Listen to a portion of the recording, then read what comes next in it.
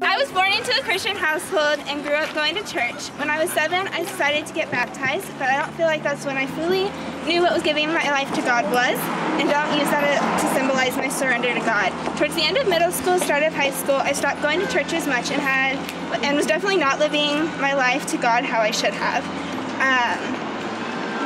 Starting my junior year into my senior year, I started to really realize that life is so much better with God in it.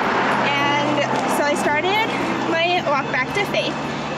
Faith was still really new, still struggling a lot, and had lots of doubts and questions the summer before coming up to CCU. But my grandpa helped to guide me to find the answers on my own and to help build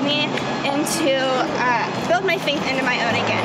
After that, I had one of my first God moments that I had not had in a long time, and I had a sense of peace and felt this presence stronger than I had, which ultimately made me break down in the middle of a concert.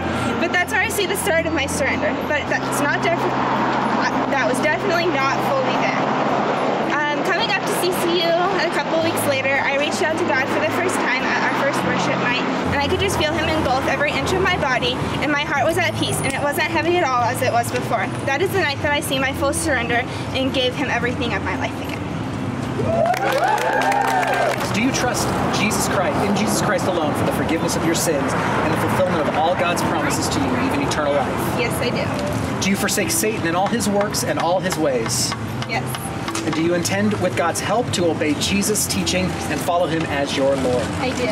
All right, Summer. Upon your profession of faith in Jesus Christ as Lord and Savior, we baptize you in the name of the Father, and of the Son, and of the Holy Spirit, buried with Him in baptism, and raised to walk in the newness of life.